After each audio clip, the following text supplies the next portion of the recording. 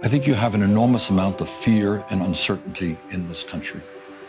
Millions of people who are in trouble today, they really are. They're confused. They're working longer hours for lower wages.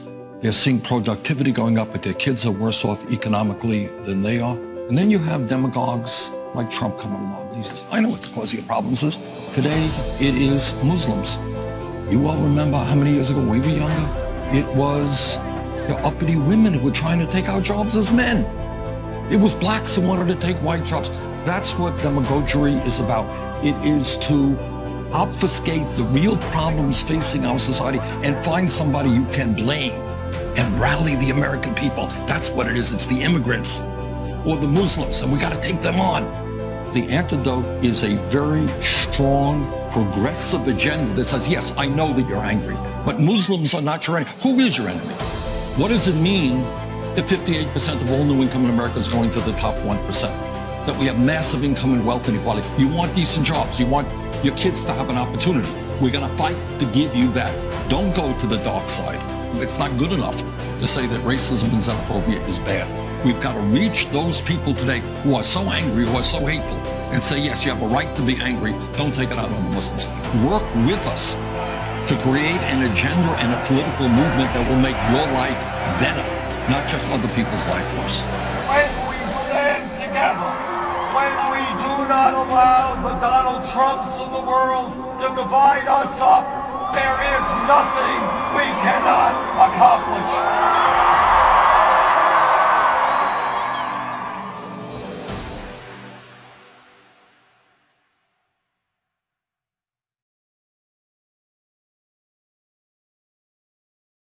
$27. I think it's the best $27 you could spend. It's the average donation given to Bernie Sanders. $27. To make college tuition free. For better care of our veterans. For women's rights. For health care for all. To make Wall Street corporations pay their fair share. To keep us out of unnecessary wars. To ensure a living wage. To get big money out of politics. For the poor. For the marginalized. For the rich. For all of us. Get 27 to transform America. I'm Bernie Sanders, and I approve this message. Wall Street banks shower Washington politicians with campaign contributions and speaking fees. And what do they get for it?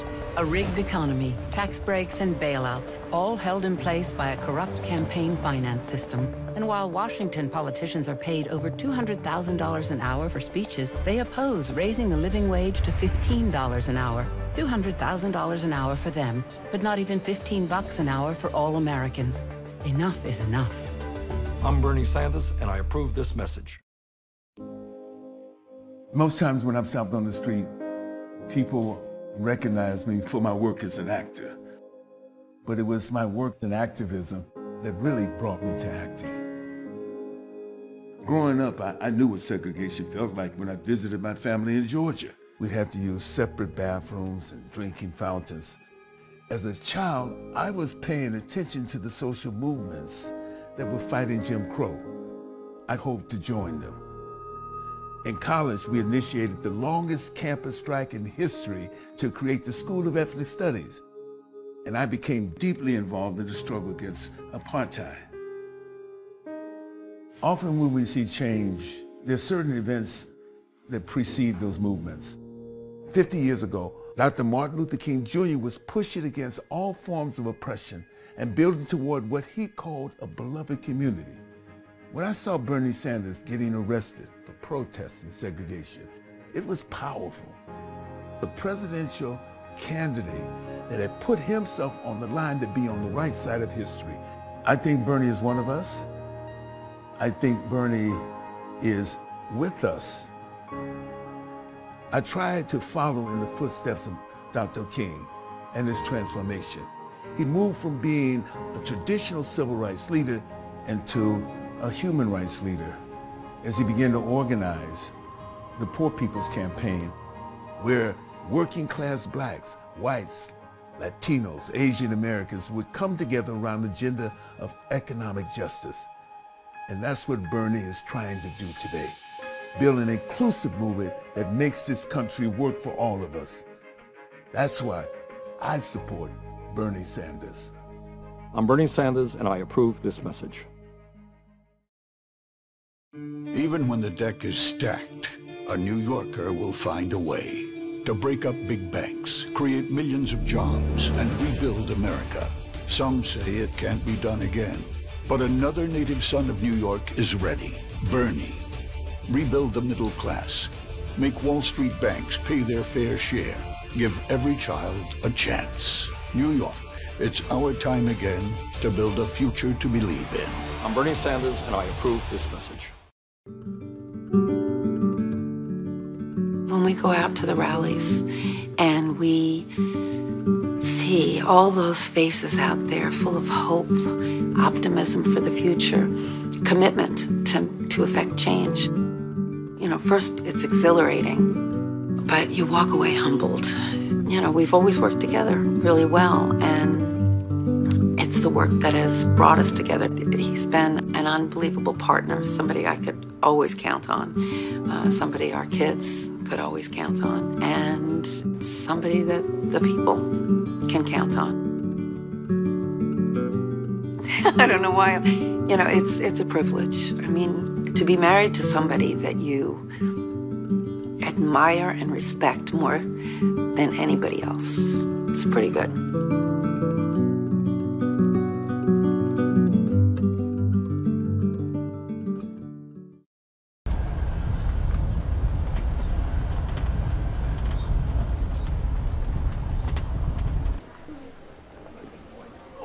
Gorgeous.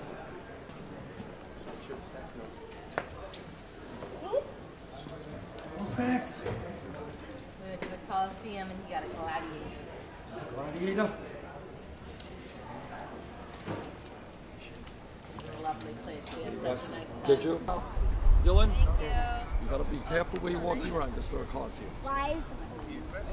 Well, this is one of the biggest, most beautiful buildings in the whole world. Okay? You see that nice statue over there? See that? We know you stayed last night at the papal residence, so did you meet with Pope Francis? We did. We had the opportunity to meet with him this morning. He is on his way to Greece now, but we did have the opportunity to chat with him a little bit. Can you describe for me what that meeting was like? Was it a private meeting? What did you talk about? Well, I don't want to go into all of the details, but he was apologetic that he was unable to come to the conference last night where we were originally going to meet because of complications regarding his trip to Greece. But I just conveyed to him my admiration for the extraordinary work that he is doing in raising some of the most important issues facing our planet and the billions of people on our planet, injecting the issue of the need for morality in a global economy where we have the top 1% now owning more wealth than the bottom 99%, where we are moving in a suicidal direction in terms of climate change. He has been upfront on that. His words are going well beyond the Catholic Church to, I think, the entire world's community, and that's just something extraordinary. So what was it like to meet him in the flesh? What's he like personally? He's a beautiful man. He really is. There's a radiance. I don't mean to overdo this. I'm not a Catholic, but he is a beautiful man, and there's a radiance that comes from him. It was a very wonderful moment to meet with him.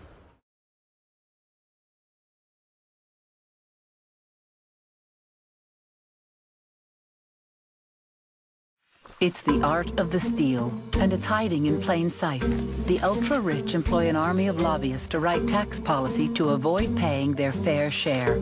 It's a part of the corrupt political system that keeps in place a rigged economy, where Wall Street buys off elections and stops meaningful oversight. Nothing will change until we elect candidates who reject Wall Street money. Send a message to Wall Street banks and the billionaires. Enough is enough. I'm Bernie Sanders, and I approve this message. Wake up!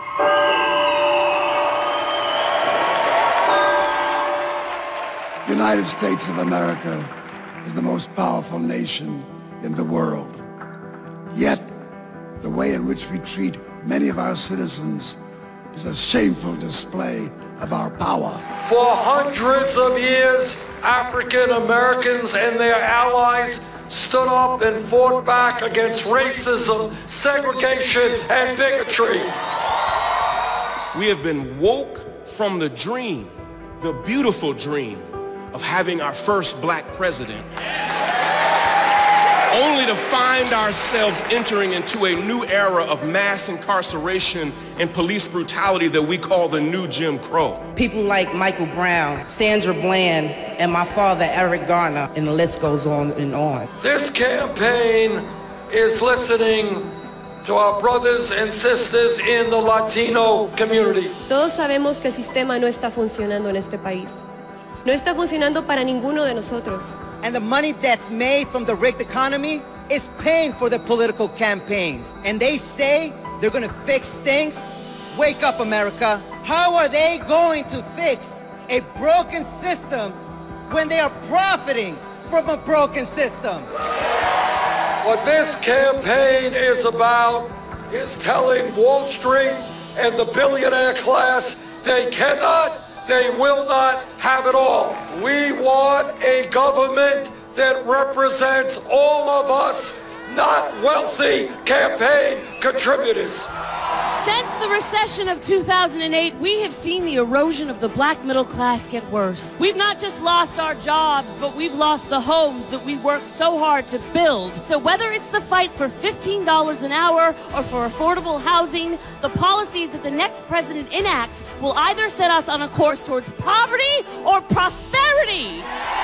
People should not have to work 2 or 3 jobs just to get by, and then after all of that, 58% of all new income goes to the top 1%. That's wrong. We live in the greatest country in the world, and yet so many of our citizens can't get an education. And if they do, they end up paying their student loans for the rest of their lives. Education is a right, not a privilege. Instead of schools, they build prisons for profits and fill them to the brim with more people than any other society in history. We must disrupt the school-to-prison pipeline, reform our criminal justice system. The time is now. I'm from Scotland, right? It's not a particularly rich country. It's not nearly as wealthy as the United States of America, for example. Yet, everyone has access to free education and healthcare. Why do we have that in America?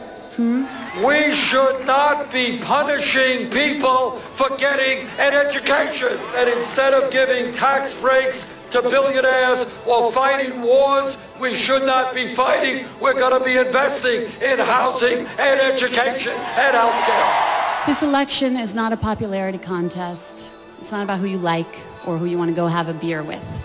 It's about our future. It's about our children. What this campaign is about is creating a political revolution.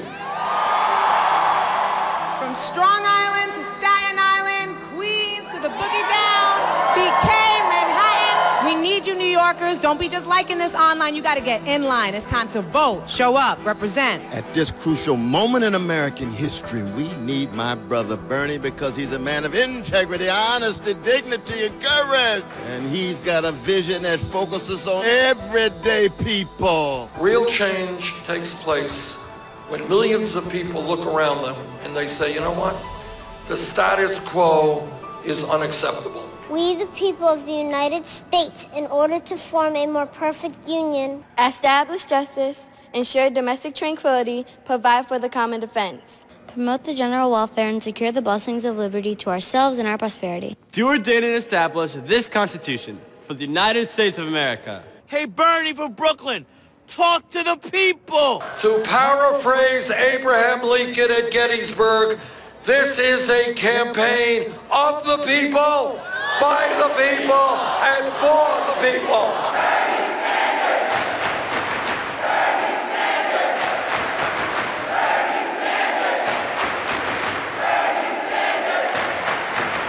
I'm Bernie Sanders, and I approve this message. Do Washington politicians side with polluters over families? They sure do, because big oil pumps millions into their campaigns.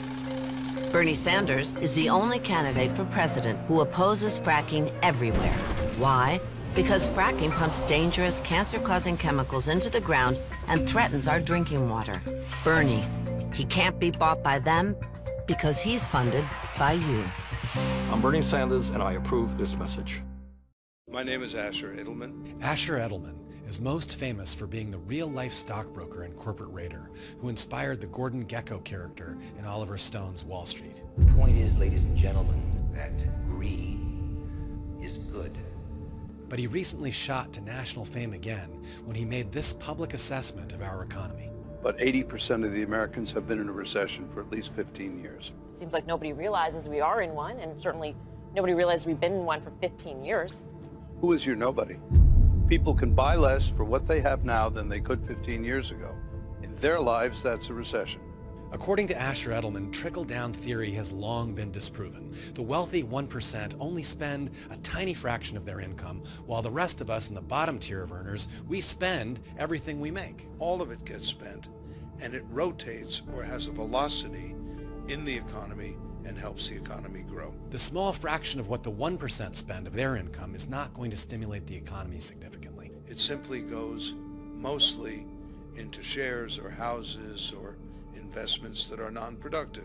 As you've had a transfer of wealth to the top and a transfer of income to the top, you have a shrinking consumer base, basically, and you have a shrinking velocity of money. We're asking everybody, essentially, who you think the best candidate for the economy would be. Bernie Sanders.